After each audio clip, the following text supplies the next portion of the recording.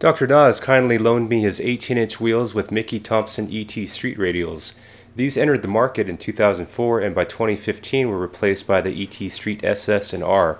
They're 245/40 R18 with a diameter of 25 inches compared to the 28-inch Nittos I have been running. The tread pattern is most similar to the ET Street SS.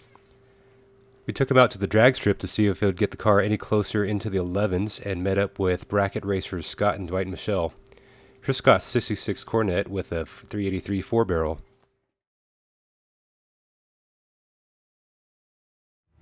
Okay.